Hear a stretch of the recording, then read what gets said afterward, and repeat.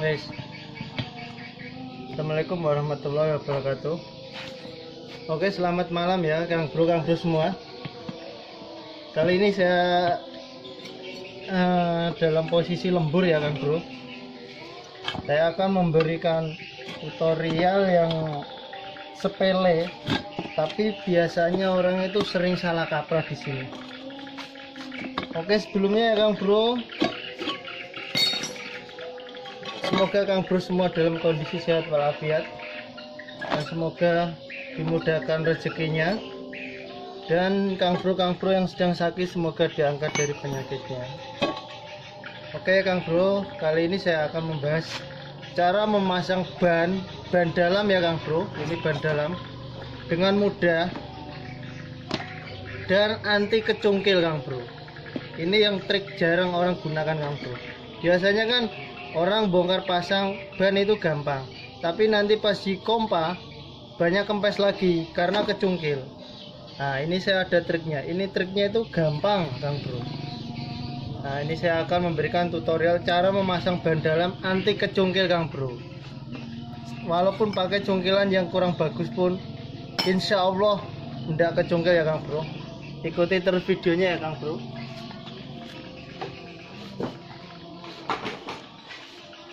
Bro, langkah pertama Kang Bro, pompa bannya ini ya Kang Bro. Sebelum pompa jangan lupa baca bismillah ya Kang Bro, semoga diperlancar pekerjaannya. Oke ya Kang Bro, ini pompa, bisa pakai pompa tangan yang manual, bisa juga menggunakan kompresor. Kita isi anginnya, tapi jangan full 100% Kang Bro, seperti ini ya pengisiannya.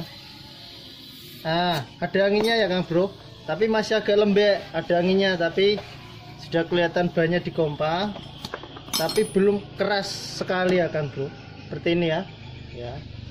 Nah kalau sudah seperti ini Kang Bro pasang Kang Bro, seperti ini pasang. Nah karena fungsi dilembekkan ini Kang Bro, saya jelaskan fungsinya itu biar bisa masuk ke ban ke dalam pelek. Dan fungsi kenapa ditambah angin Kang Bro, biar tidak ada lipatan Kang Bro. Nah, ini fungsinya bisa anti kecungkil juga bisa. Yang kedua, dijamin banyak Kang Bro itu udah ngelipet Kang Bro, karena sering motor itu dipasang ban dalam itu bocornya di lipatan Kang Bro. Nah, itu karena pemasangan yang kurang pas. Seperti ini ya tadi ya. Setelah dikompa kita masukkan. Nah, masukkan. Jangan lupa dimasukkan dulu ke lubang pentilnya ya Kang Bro. Terus kita pasang murnya Kang Bro, tapi jangan dikencangin dulu, kita pasang seperti ini saja ya. Kita masukkan lagi yang lainnya Kang Bro, masukkan seperti ini ya Kang Bro.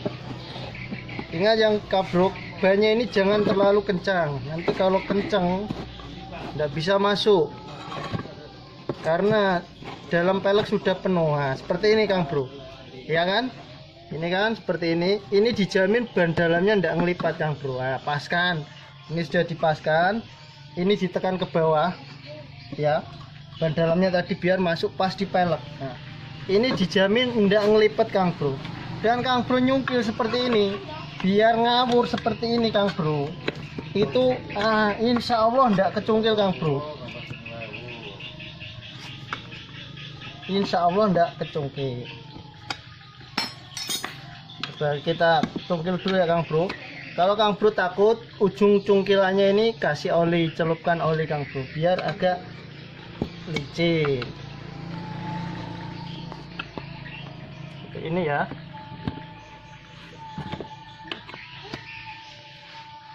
Iya. Ingat Kang Bro, jangan terlalu keras ngompanya, nanti susah masuk bannya Kang Bro. Masukin ban luarnya ini susah kalau terlalu keras ya. Kalau Kang Bro misalnya dirasa kok terlalu penuh nyungkilnya susah, anginnya ini bisa dikurangin Kang Bro, dikurangin sedikit. Nah jadi bisa disesuaikan, dikurangin sedikit, tapi pemasangannya kan tetap tidak ngelipat Kang Bro. Seperti itu ya triknya Kang Bro. Nah, cara mencungkilnya seperti biasa, ditekan-tekan gini Kang Bro biar merata.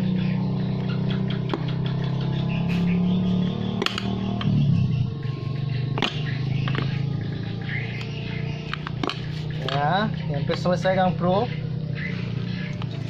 Ya, sip. Selesai Kang Bro. Ini tinggal kita tambah angin dan kita pasang ya Kang Bro. Jangan lupa garisnya ini dikeluarkan biar bannya ndak kesana kemari larinya. Oke ya Kang Bro, sekian dulu video dari saya. Jangan lupa like, subscribe, dan komennya ya. Wassalamualaikum warahmatullahi wabarakatuh.